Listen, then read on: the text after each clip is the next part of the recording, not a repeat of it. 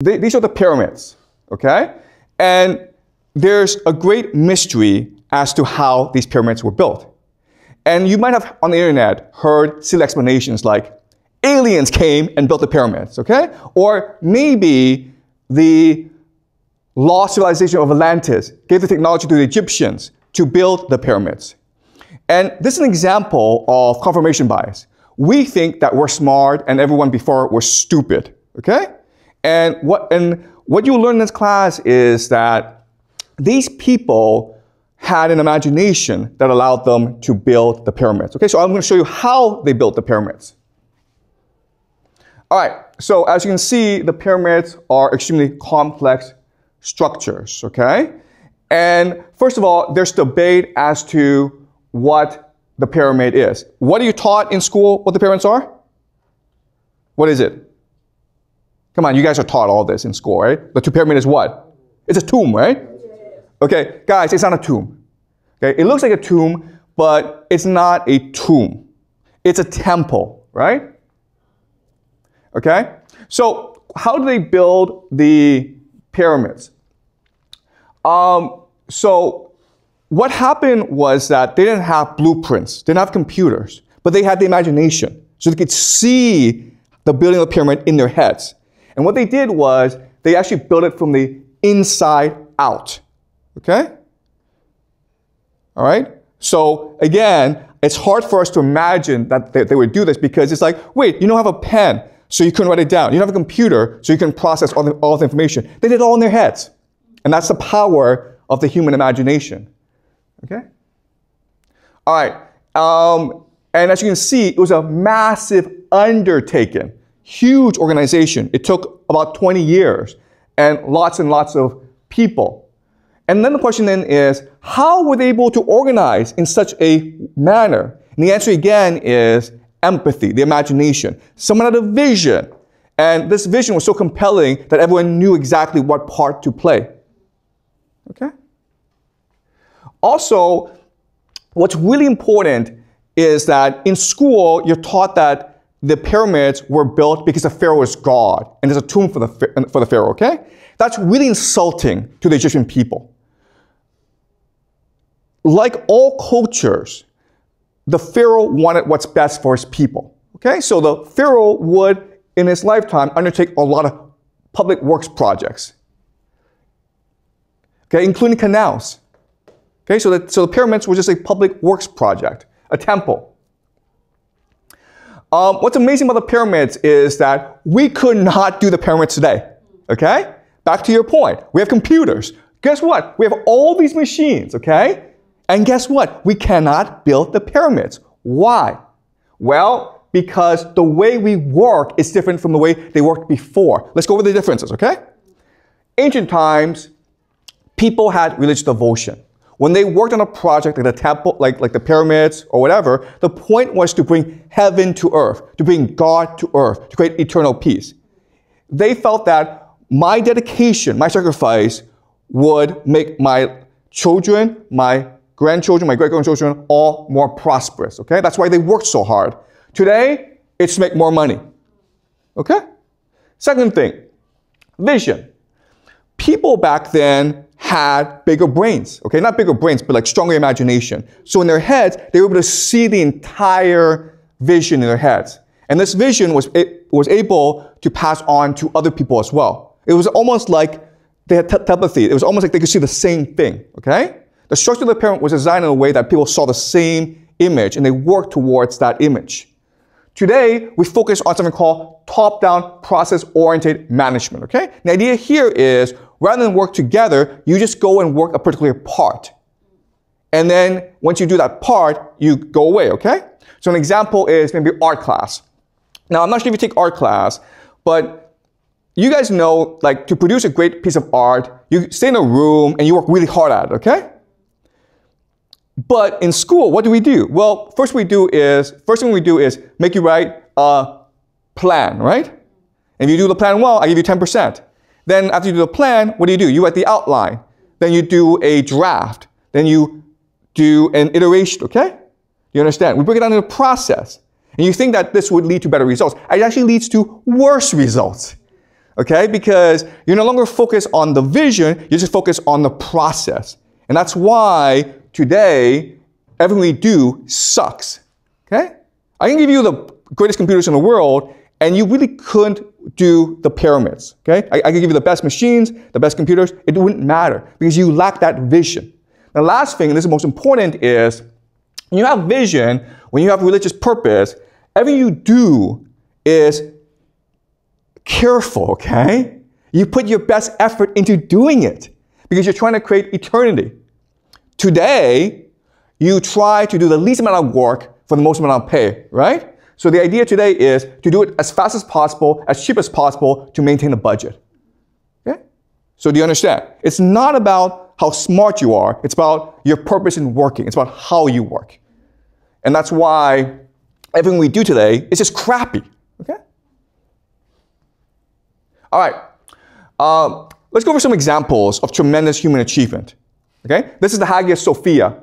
And this was built in 532 in Constantinople. It's still in Istanbul. You can actually take a plane, get on a plane, and fly, and it's still there, guys. Okay? This is a modern picture.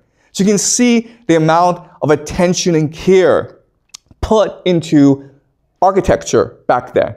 Okay? Because it's about bringing heaven to earth, creating heaven on earth. This, and you can see inside how beautiful it is. Okay? And so every inch, every piece of the church is just beautifully constructed. Everyone who worked on it was working with the same vision and working with the same dedication.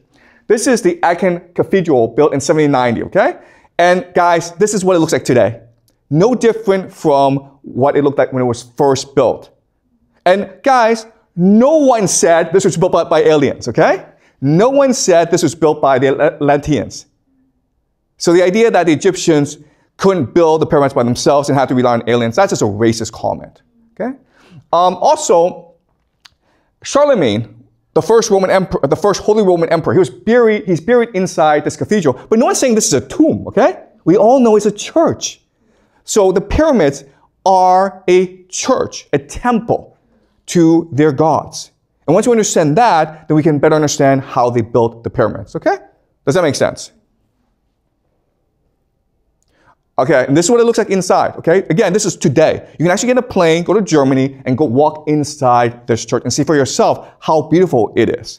Back then, they put care and love into everything they did because they believed that what they did was to make a more godly spiritual world. Okay, the Manhattan Project, okay? This is probably the greatest achievement of humans in the 20th century. All right, and there were 100,000 scientists who worked on the Manhattan Project to build the nuclear bomb. Same concept where they believe that they were creating eternal peace on earth, heaven on earth, and that's why they worked so hard. And guess what? They were right?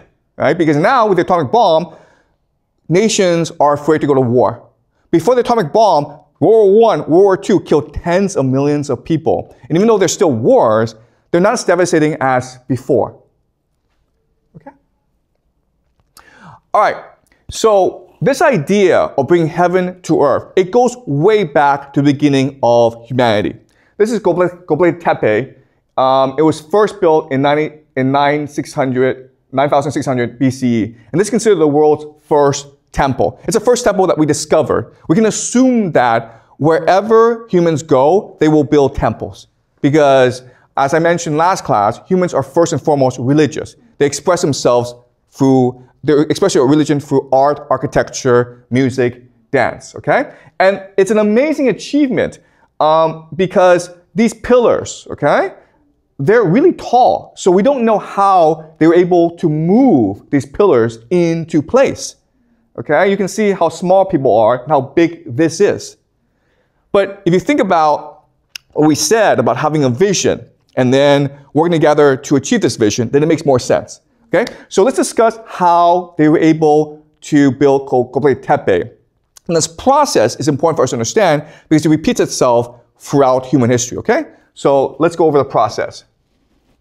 Okay, the first is that there's always a charismatic leader. It could be a man, it could be a woman, but he or she has a vision for creating a temple, a place of God. Okay, that's what a temple is. It's a place for God to live on earth. And he shares this vision with everyone, and everyone works hard to achieve this vision. Okay? But then the leader dies, and now you have different people competing to be the new leader. Okay? Why? Because a temple, and it's really important for you guys to remember, a temple is always the most valuable real estate on earth. Okay? If you are in a temple, people come to pray to you, right? So they have to give you gifts, they have to give you tribute. So what's happening in this time is that they would organize a religious festival once or twice a year. And people would have to bring gazelle, had to bring food as a tribute to the priests. And then they would celebrate it together, and then they would feast. Okay? So if you're able to control this temple, you lived a very good life. You were a very powerful person. Okay? And so when the first leader died, you would have a succession crisis, and they would vote who the next leader would be. And so what happened is they would have these trials where they prove to each other who the gods favored. Okay? So it's possible, maybe there are two hills. Okay? You stand on one hill, I stand on another hill, and we'll see where the bird lands. If the bird lands on my hill, then the gods favor me. Okay? Because at this time, humanity believed that the mother goddess ruled over all. Because as humans at this time, you're concerned about two things, right? You're first concerned about farming, agriculture, fertility. And then you're concerned about having babies, okay? So that's why the mother goddess was important, because the mother goddess provided fertility for everyone, okay? But then over time, what they realized is, you know what? We can just cheat, okay? And how do you cheat? You cheat by forming secret societies. Okay, by getting people to follow you, and then you swear blood oaths to each other, and you also maybe have sex with each other, and you become a faction. Okay? And this led to a lot of political conflict.